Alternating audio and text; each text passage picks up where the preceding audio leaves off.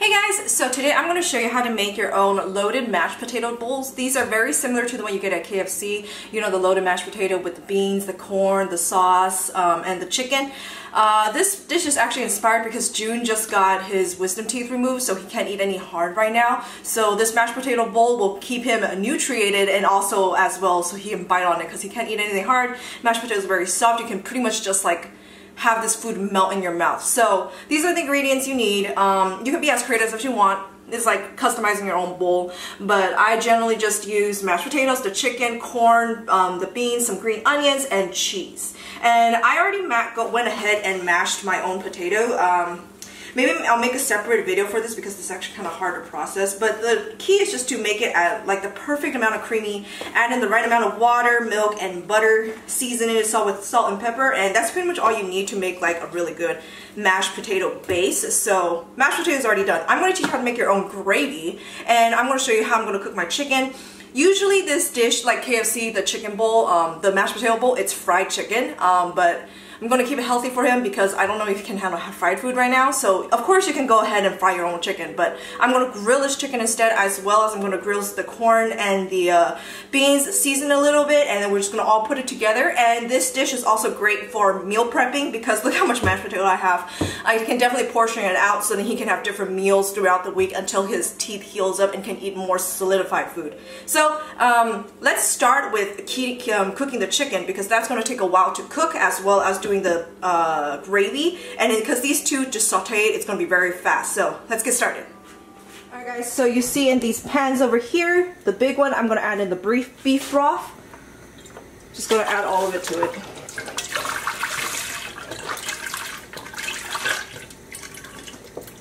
Okay.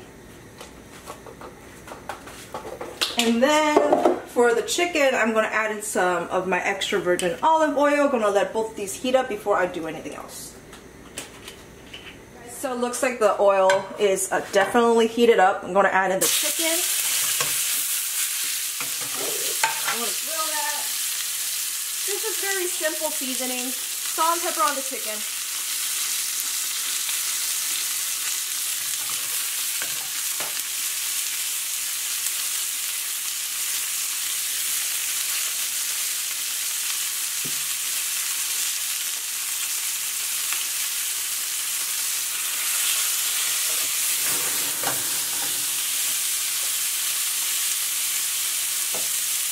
Okay, and for the gravy, I'm actually going to add a little bit of milk in there to make it a little bit more creamy. Get that cooked together. We're going to add a tad bit of salt in here, as well as a little bit of black pepper.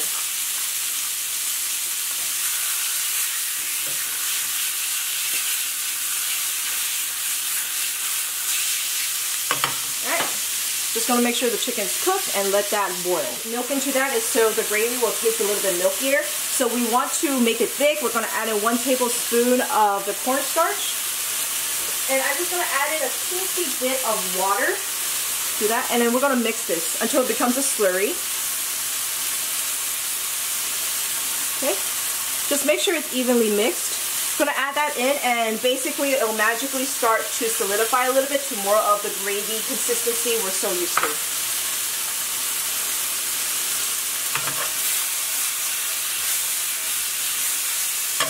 Just going to let that keep grilling because chicken takes a while to cook thoroughly. So I actually took the chicken to the side and cut it even smaller pieces because he really can't chew on anything, but this option to make it even smaller is great for like making this bowl for little kids, because kids tend to not want to chew or bite that well for like really little kids. I see a lot of parents when they go to certain restaurants, they always come for food for children, so making these for like kids, cutting it up smaller pieces of chicken like this is perfect. So on the side over here, we're going to start grilling the beef. Add a little bit of pepper. I think everything's salty enough. We don't want to over salt this, so I'm just going to grill this a little bit, give it a little bit of char. Add a little bit more of olive oil to this. Okay. Alright guys, so the chicken is cooked. We're going to put that on the side dish. So is the beans. You see this is starting to solidify a little bit. Okay. use that to also saute the corn as well. And I'm going to go ahead and get my beans on the side plate too. There we go. Some grilled beans. Saute the corn a little bit.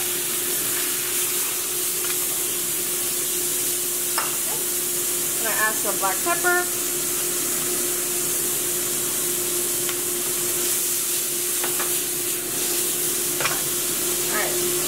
Everything is coming together slowly but surely.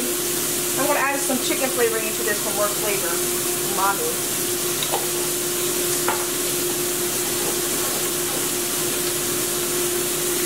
That's good. Pretty much saute it for like a minute or so. It's already done. You don't need to do much with the corn. Corn already tastes so good on its own. I love corn.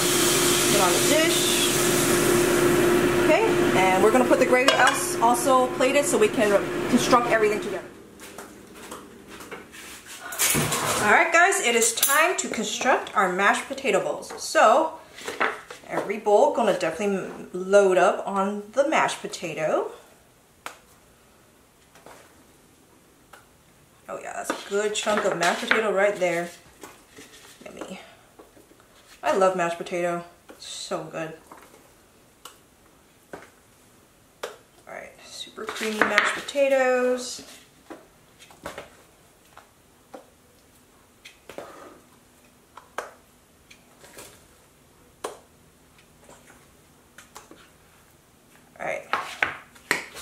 Okay, now we're gonna load up on the chicken for each bowl. I think this one needs to add a little bit more.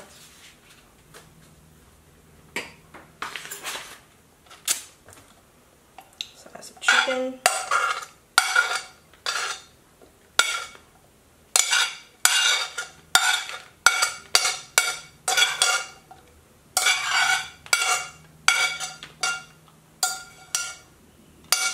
Okay. I'm going to load up on the corn.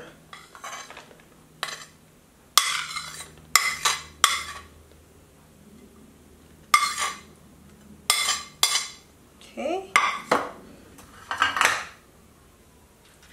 And we're going to load up on the beans.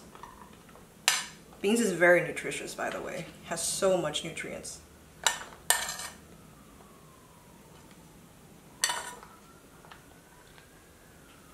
I'm leaving Son on the side to make myself a mini bowl because I haven't ate yet, but this is all for him. Okay, gonna top it off with some green onions. Okay. Alright, now I'm gonna add in our our house-made gravy. That perfect consistency in my opinion, if I do say so myself.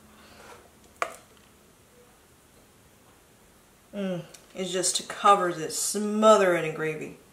Yum. I love gravy. Okay. And now, cheese. Top it all off with some cheese.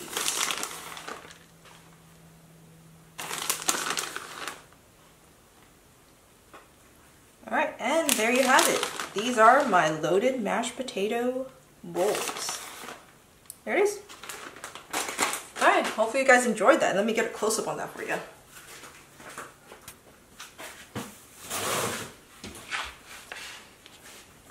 Alright guys.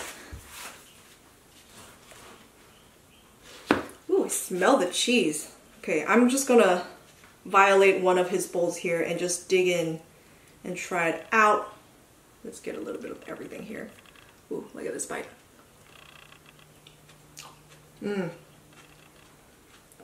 Oh yeah, that's good. Alright, well, hopefully you guys enjoyed this video. If you did, let me know, and if you try it out, send it to my email, rainahuang94@yahoo.com, and I'll feature you in the next cooking video. So, thank you so much for watching, guys. Like and subscribe, and I'll see you next time. Bye-bye! Thank you so much for watching. Like and subscribe if you enjoyed it, and make sure to check out my website for all my merchandise. I've got clothing, prints, and stickers all up on there. And make sure to check out my social media, my Facebook page. I do a lot of live streaming, and on my Instagram page I do a lot of giveaways, and on my Twitter page I also give a shout out to where I might be, so you guys can kind of follow me on my journey, okay? And then check out my other videos, and again, make sure you subscribe. Thank you so much for watching, guys. See you next time. Bye bye.